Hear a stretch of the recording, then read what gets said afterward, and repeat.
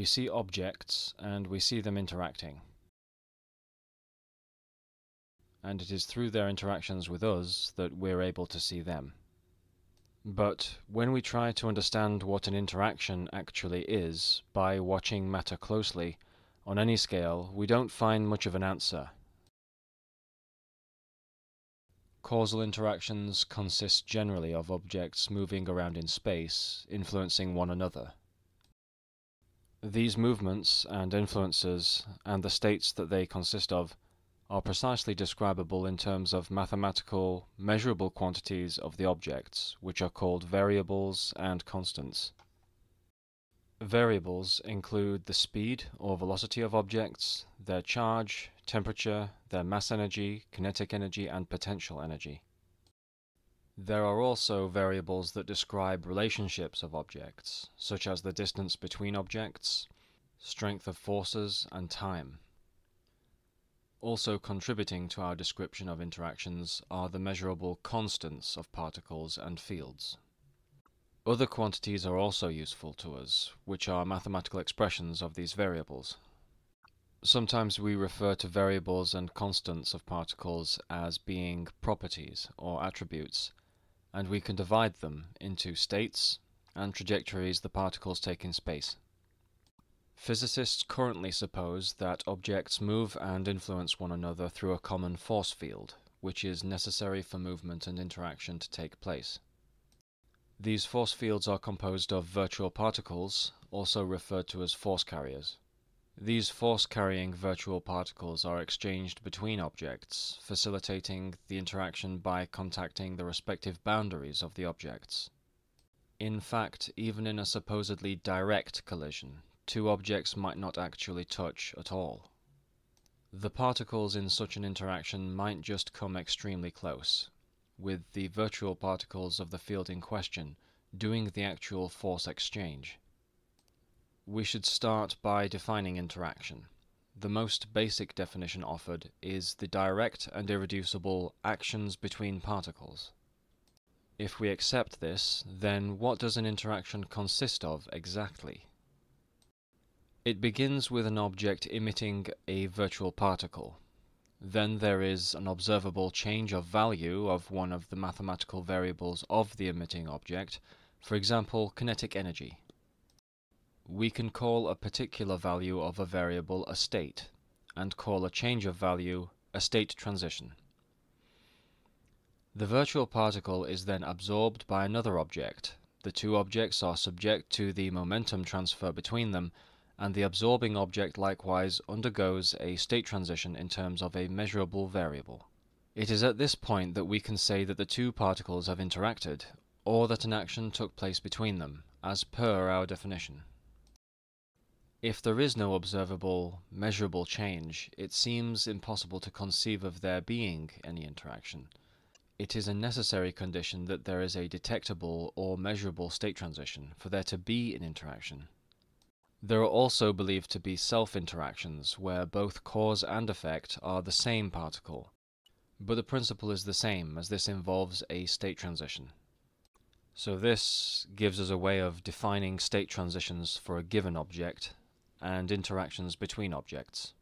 This owes to the fact that the features of interaction we've described here are, in combination, sufficient and necessary conditions for being able to pinpoint an interaction. In addition, the concept of force carrier emission or absorption being the condition for state value change serves the purpose of connecting the boundaries of the objects, as well as the purpose of providing interaction with a definition. Existing values, when they are unknown, as well as values that have changed in a state transition event between objects, have been found to be predicted by mathematical equations that describe physical laws. For example, certain inverse square laws provide universal means of repulsion and attraction, including Newton's law of gravitation, an attractive force, and Coulomb's law, which provides interactions that can repel or attract. Laws such as these give us a way of describing interactions with mathematical precision. The precision they provide us with, compared to our conventional language, is evidence that these laws are a part of what takes place in an interaction, at least somehow. So why did I say at the beginning that the account of interaction I just gave doesn't provide a satisfactory answer for what interactions actually are? Because nothing here actually explains the order of events. To have an explanation, you need some principle or function that connects two states, or two events. You cannot explain something by simply pointing out what we observe in the situation and what follows it. As I said in the previous video, the necessary ingredient of explanations are laws, which we can call principles or functions. Their constituent relations are the explanatory factor. An explanation requires you to represent a relationship which might not be directly visible by placing into order two or more things in the form of a relation. An explanatory factor has to be something in which we are certain, or at the very least must be explained in turn by something we are certain about. So the purpose of inferring some new entity responsible for what you're trying to explain is to provide that certainty. But what principle connects the emission or absorption of a virtual particle at the object boundary with a variable of the object? And what reason is it that determines that force carrier emission or absorption necessitates that a variable, such as its kinetic energy, then just changes in value? Why is variable change conditional on this event of emission or absorption at the boundary? There's no in-principle connection.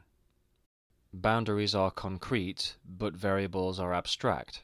So how can we connect the two to explain what's going on? Even if we ignore the mathematical aspect of it that we describe, why should force carriers act on matter to move faster or slower? What's so important about the physical touching of the object boundary by the force carrier? Can't the state transition of the object occur before the force carrier hits or leaves the object boundary? Can't the momentum be transferred to the other object before the force carrier hits it? We're just meant to accept that this is what force carriers do to particles of matter, and in this exact sequence, simply because that's what's necessary for it to make sense to us. So when we consider how matter interacts, we are left wanting for an explanation because it does not actually collide. Remember that interactions are defined as direct and irreducible actions between particles. Yet when we infer the existence of force carriers which do collide with material boundaries, we are then left wanting for an explanation for why collision results in a change of some abstract mathematical value. And how come force carriers can obtain momentum all of a sudden after not even existing a moment before? Force carriers were proposed in the first place to explain the transfer of momentum. So how do they obtain their momentum? Force carrier emission is said to be spontaneous, but this is another way of saying that we don't know what causes it or what conditions it depends on, so it remains unexplained. We cannot explain what interactions are and why matter moves by just special pleadingly granting exemption to force carriers from the very principles we hold matter accountable to. This is why I said that we don't find much of an answer about what an interaction actually is by considering matter at its irreducible level. Whatever the answer to these questions turns out to be, it must be something in which we're certain. When confronted with these problems, reductionists will tend to hand-wave the problem, saying that we're chasing our own tails or asking dead-end questions with no real answers. They say that causal explanations, which employ laws of physics, are just descriptions of what we observe. This is the view of descriptivist empiricism, associated with the physicist Ernst Mach. Although descriptivist empiricism is not the same philosophy as reductionism, endorsing the latter quite naturally leads to endorsing the former, which reduces explanation to an act of description from observation.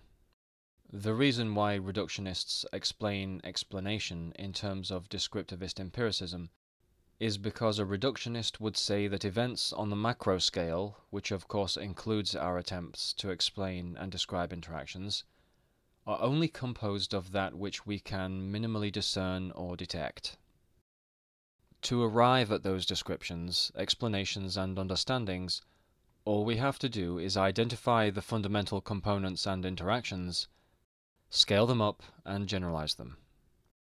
In other words, mathematical descriptions of causal events have no independent existence beyond their fundamentally discernible constituents, because descriptions and explanations don't contain any other necessary component other than the fundamental interactions that are physically taking place. Because on reductionism, descriptions are susceptible to the same reduction that all macro-level events are susceptible to, it shouldn't be surprising if the vast majority of reductionists are also descriptivist empiricists.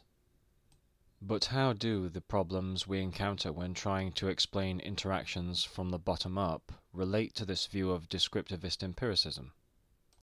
Because reductionism leads to thinking that descriptions will ultimately boil down to unintelligible facts. This descriptivist view that science will lead to brute facts about interactions that are unexplainable has its basis in reductionism. Ernst Mach's descriptivist empiricism is, of course, incompatible with the notion that laws of nature are prescriptions, which our explanations can access, because it entails that explanations entirely reduce to descriptions, which contain no prescriptive element. But if being told that these questions can't be answered because fundamental interactions are just unintelligible doesn't satisfy us, how do we proceed? An important heuristic we learn from studying the structure of the CTMU is to begin by searching for degrees of invariance as a first step in reaching understanding. The answer is not to be found by considering matter on its smallest scale and at its most specific, but by considering that which is the most general. First off, the physical variables here are varying with respect to something that does not vary. They're varying within the bounds of certain established equations, insofar as we currently describe those equations. So the equations are invariant with respect to the variables that they relate. Second, the values of physical properties that we measure are always localized with the object. The values of those measured variables are more scientifically precise ways of describing the object's topology than the way in which we already see and experience the objects. So the variables or properties and their specific values are not separable from the boundary of the object, and that is also an invariant fact. Even when we describe relationships between objects like radius or distance, it is still normalized to the boundaries of the objects considered. The physical variables an object has cannot be separated from the boundary of that object. You could almost say one is co-defined on the other. So this relationship between variables and boundaries is also everywhere present. In summary, the boundary of the object and the equations that describe the behavior of the object are invariantly associated. The question now becomes, what is the connection between the physical values the object instantiates, described by an equation, and some condition at the object boundary? As I said earlier, to form an explanation, the relata have to be expressed in a common principle containing a relation. So what terms do we express equations and values in? In mathematical terms. Then, is it possible to express a boundary in mathematical terms? It turns out that it is. We have a mathematically defined topology which is a set of points, and a likewise definable subspace which is a subset of that set of points. The subset of points can be expressed as a boundary line. In the conventional definition, the word limit is used, and a limit is a mathematical thing. So now what we have is the possibility to form a model of reality in which the boundaries of objects, along with their physical values, are actually the outputs of higher, more invariant mathematical functions. And the functional ingredients of these aggregate functions are the equations governing physics. This should only become more convincing when we remember that objects never truly collide. Their boundaries don't actually touch. They just come within a certain range of each other. So the condition of one boundary touching another was never determining whether a force is exerted or a state change takes place to start with. The condition which actually determines trajectory change is in fact the distance between objects, which is taken as input by a higher order mathematical function. So, in what manner do these equations describing physical regularities exist? Let's consider the collision formulae which describe state transitions, unlike the previously mentioned inverse square laws that only tell us an unknown at a given time point. They allow us to predict, on the basis of the conservation of energy, the momentum and velocity of two colliding objects before and after a collision, or exchange of energy, with accuracy. So they allow us to accurately predict states we cannot currently see, because those states are in the hypothetical future. In the case of collision formulae, elastic or inelastic, we can accurately calculate a future velocity or momentum. All of the success of our engineering is based on this. But if, as reductionist and descriptivist empiricists claim, these laws and equations of physics only exist as just mere descriptions, then there is no reason why accurate prediction should ever take place or be possible. If laws and equations of physics have no independent existence beyond our imagination, then nothing is actually constraining the next physical state to fall within a range of values, which is what successful prediction depends on. On this explanation, every instance of laws and equations of physics turning out to work at all is one event of miraculous luck after another.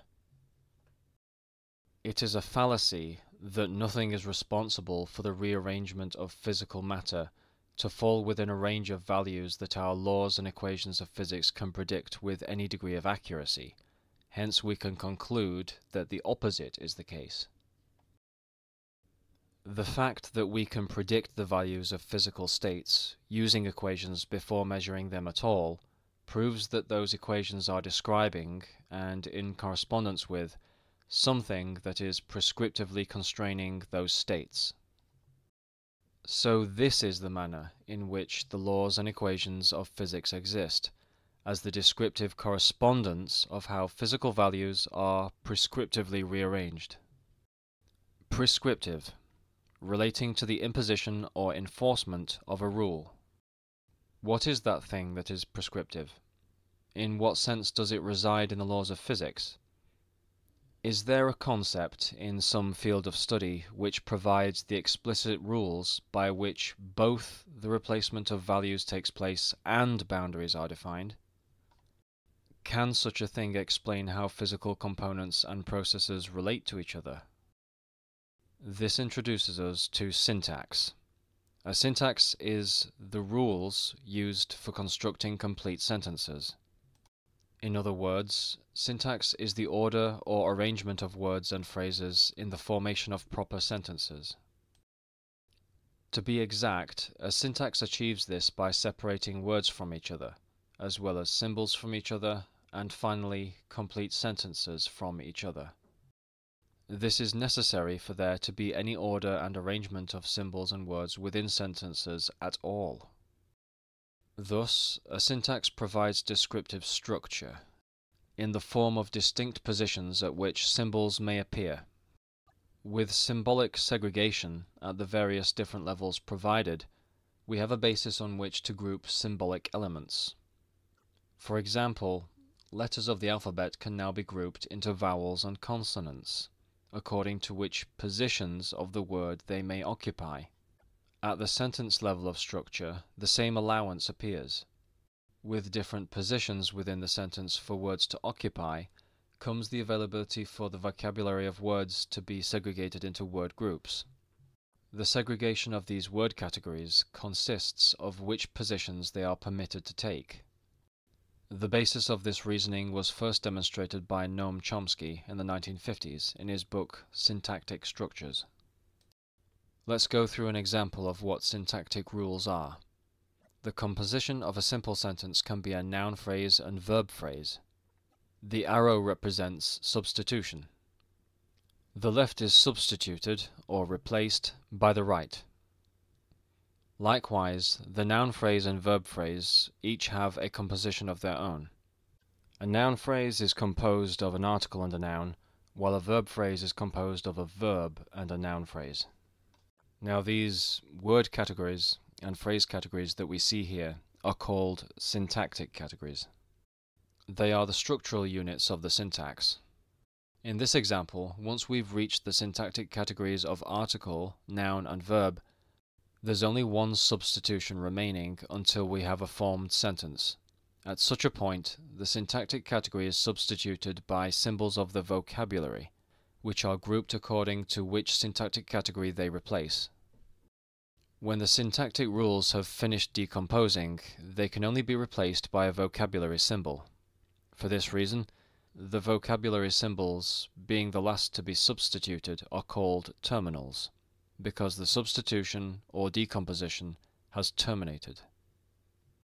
In contrast, the syntactic symbols composing the rules of the syntax and syntactic categories are referred to as non-terminals because they are replaced. Here we see an example of a production. The syntactic categories are stepwise replaced, according to syntactic rules, until we arrive at a terminal expression containing only symbols of the vocabulary. Now shown is the manner in which the descriptive structure of a sentence is provided by syntax.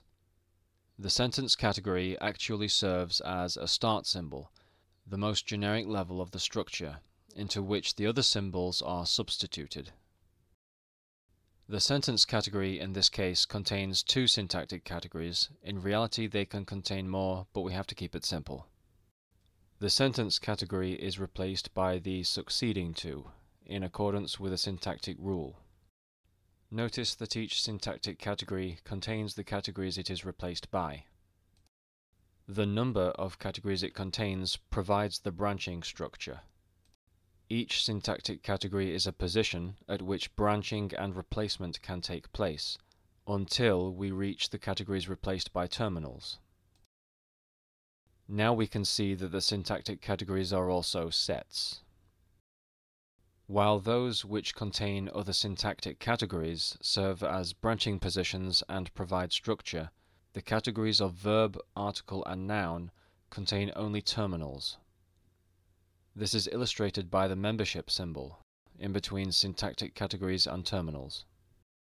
There is something very important to notice here with regards to position and replacement. Because syntax contains syntactic categories which can in turn contain other syntactic categories, new positions within the syntax can be designated. It is the containment of more than one syntactic category by another that allows for a position to branch into more than one position. Eventually, there is a syntactic category which terminates in terminal symbols, from which the categories can be distinguished and inferred. But the fact that syntactic categories can each contain more than one terminal symbol, but only one may occupy that position in the syntax, is also important, because it is what allows us to distinguish the transformation of one symbol into another. Specifically, it is the containment of non-terminal and terminal symbols by other non-terminal symbols that allows positions within the syntax to be horizontally distinguished. That is, for boundaries within the structure to be distinguished. But this kind of containment also allows for terminal symbols of a certain category to be mutually exclusive with one another, and thereby allowing those symbols to be seen to be transforming into one another at any given position. A syntax therefore supplies not only a basis for positional separation, or the arrangement within a structure, but also a basis for the concepts of transformation, substitution, and replacement within that structure. We earlier established that equations describing the laws of physics are invariant with respect to the variation of measured variables, and that they correspond to some prescriptive nature that reality has in relation to measured variables, in that they constrain the values of the next state of an interaction. We also found that collisions or trajectories of particles are better explained if equations describe the higher order mathematical functions which act on the distances between objects and boundaries of objects interacting. So then, the question was, how can that which is prescriptive relate these components and processes together into a uniform explanation? We now know that syntaxes govern prescriptive rearrangement, so where would equations describing laws of physics fit within a syntax? In syntax, a string is reconfigured and replaced through what is called a production or a production rule. If a production rule is unknown, linguists derive it by working out the patterns in how sentences are generated. Likewise, physicists infer the algebra of an equation from the pattern of observable experimental information that they have. And exactly like production rules, an equation is a rule which mediates the replacement of input values with an output value. Hence, both equations in physics and production rules in syntax are unobservable, and both can be derived from their observed inputs and outputs. These observable inputs and outputs are the terminal symbols, which take an unambiguous position in the structure and are specifically identifiable. It only makes further sense for the values of measured physical variables to be terminal symbols, since an object cannot have two masses or two speeds at once. Equations of the laws of physics are our descriptions of the constraint that physical syntax prescribes over physical state. When we recognize that terminal symbols are in general contingent on the syntactic categories that contain them, we can answer yet another conundrum. Why are the properties or variables of an object normalized to the boundary of that object, or in the case of distance, the relationship between the boundaries of different objects? Because a terminal symbol cannot be extracted independently from the syntactic category to which it belongs. Stated alternatively, a terminal symbol is replaced within a non-terminal symbol according to a production rule which constrains its replacement. This in turn explains what an object boundary actually is. It is the syntactic category that contains the object's variables and all possible values, which vary with respect to that boundary. It is the highest level of the syntax at which objects are discernible, and further entails that a boundary condition is simply the surrounding syntactic structure. This shows us why equations describing the laws of physics are such good descriptors of the conditions of causation and collision. An equation is a production rule that distributes over an object boundary in the syntax. It also explains, finally, why it was never necessary for objects to directly collide in order to causally interact in the first place. The values of velocity and position are constrained by the syntactic categories that contain them, and this constraint is provided by what the physical equations describe. Since constraint means the same thing as prescription, this means that the syntactic structure containing these changing values is prescriptive over the values. So the equations describing physical interaction are, behind the scenes, constraining the trajectories of objects in a purely mathematical and syntactic way. In other words, the objects and their boundaries were already touching in syntax. We've also now summarized what a state transition is. It is the discernible and detectable substitution of one physical value for another. This requires both the positional separation provided by syntactic categories at the object, variable, and value levels to discern the values, variables, and objects from each other, and syntactic substitution to discern the changes in values. But where do force carriers or virtual particles fit into this? Is their emission spontaneous? The CTMU answers this question by showing that free will and conspansion allows communication to take place, but to understand how, we have to cover more topics within the CTMU. For the time being, we can conclude that force carriers are the intermediary between one terminal and another within the syntax. Considering them to even be particles is optional and potentially misleading. With syntax, we now have the unifying structure in which we can distinguish a given object from another, variables from different variables, values from different values, and time points from different time points. But does syntax encompass all interactions? Well, interactions uniformly take place in spacetime. And what the aforementioned proves is that spacetime is a syntax. Syntax provides the syntactic categories in which objects are discerned from one another, as well as the concept of substitution of symbols in the entire structure by which changes of those objects are collectively discerned. It's important to notice that syntactic substitution is qualitatively different to the categorical structure of the syntax. Syntactic categories and terminal symbols are positionally related to one another, while substitution, on the other hand, affects the entire structure at once, and its effects are distributed and observed across the whole terminal layer.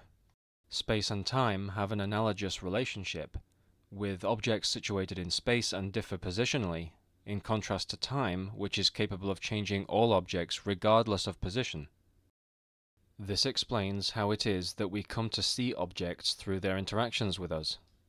The physical world is a syntax, and we as observers are embedded in that very syntax. Some will argue that space-time cannot be a syntax because a syntax is just the order of words. This misses the purpose of everything that has just been explained, which is to show that space-time is an example of syntax, just as the ordering of words in a sentence is. It is a fallacy to try to prove what reality is not, based on a definition in a dictionary. Definitions in dictionaries don't force reality to be a certain way, nor force reality to not be whatever dictionaries don't mention. Simply the fact that our current conception of syntax only applies within linguistics cannot prove reality not to be a syntax. We could have prematurely limited our application of the concept in error. There is a concept directly equivalent to at least one aspect of syntax, the production rules, in both mathematics and logic, by the name of rewrite rules. We cannot dismiss the application of language theory to physics, then, without incurring the cost of dismissing the application of mathematics and logic to physics for the same purposes.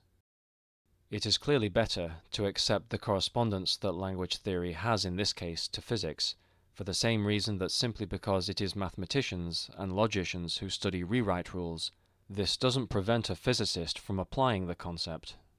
But the important point to underline here is that not only does spacetime fit the definition and structure of a syntax, but more significantly, the syntax concept explains what not considering spacetime as a syntax didn't explain. Appealing to dictionary definitions cannot undermine the authority that successful explanation affords. It is reason that is the authority on what things are, not dictionaries. Why is reason the authority? Because it is reason that places something into an ordered relationship to what we already understand. An explanation does this by relating a term in a given order to the other terms in the linguistic structure. Recall that a relation orders members of a set into pairs. Hence, an explanation is successful if the ordering of terms by the syntax of the sentence is in exact correspondence to how reality orders what the terms refer to into pairs. It is this key ingredient that allows us to understand the state transitions and interactions underlying an object's behavior, whereas the act of description or definition merely state the outward characteristics of something or its place in another structure. Reason and explanation are references to the syntax underlying the nature of a phenomenon, and this syntactic structure is prescriptive because it determines what can and cannot happen. This means that Ernst Mach's reduction of explanations to mere description is false, and descriptivist empiricism is epistemically flawed. As previously explained, the terms of a sentence are placed into order by a syntax. So where do relations reside? Within the syntax of reality itself, of course. For the members of a set of things to be related, or for the sets and categories themselves to be related to one another, they must be mutually contained within a syntactic category. It is this mutual containment as well as the production rules that transform the contents of the syntactic category that is exploited in the act of explanation. Mutual containment is required for any relation, whether that relation is in time, in space, or is abstract in nature. As stated earlier, a syntax provides descriptive structure. Descriptions, explanations, definitions, attributions, and so on are all arrangements in the terminal phase of syntactic structure. But what about topological structure? Topological state requires positional separation, which, as we know, is provided by syntax. Furthermore, any transformation of that topology also requires syntactic substitution. It is for the very fact that both description and topology are governed by a syntax that we can acquire topology as perceptual state and infer the rules of those topological states using the syntax of reason. If the structure governing the organization of topological state were not the same as that governing our descriptions and explanations, then we would not be able to infer or describe anything from reality. We could only gawk at it in speechless confusion. So topology, together with its rules, are also a syntax. Now, of course, we cannot see the rules prescribing reality, we can only descriptively represent them. But this has wider implications. Reality contains both descriptions and topology. In the case of both, we have terminal states that are rearranged within syntactic categories. Since the syntax of either side accepts the states of the other, our transforming descriptions of the topology we see transforming in front of us are both contained by a structure which is therefore self-enclosed. Across the whole of reality, then, state and syntax everywhere coincide. There is no topological or descriptive state that is inaccessible to syntax, and what we have is a duality between syntax and state. What kind of duality is it, though? As mentioned in the previous video, attribution details the organization of attributes or properties on their arguments or objects. In attribution, objects are attributed to relations or structures. As we have covered, in both description and topology, an object is a part of a relational structure. Hence, syntax-state duality is an attributive duality. Notice that syntax-state duality is orthogonal to the map-territory duality, or as we referred to it in the previous video, topological descriptive duality. The syntax on the descriptive side of the divide is the subjective and descriptive, while that of the topological side is the objective and the prescriptive. These correspond to the abstract and concrete phases of the topological and descriptive syntaxes. The thesis of this video was that analyzing matter as it directly appears doesn't explain what interactions actually are. So far, we've established that to understand the relationships between our measurements of bodies of matter, their boundaries, and their state transformations, space-time must be considered as a syntax. We now know that relations depend on syntactic structure, but interactions are a very specific kind of relation between entities. Relations on their own don't tell us if two things will interact, since being related in terms of time or space or in abstract terms doesn't determine if an interaction takes place. Clearly, we need to clarify what interaction is here. At the very least, an interaction is a very specific kind of relation that exists within space. But if space-time is a syntax, how can objects accept one another as input for which to partake in an interaction? How do objects communicate with each other? To understand further how syntax explains interactions, we need to cover a couple of additional concepts, including the compartmentalization of objects in spacetime and their accepting syntax. Thank you for your attention, and please share any insights or objections in the comments section below.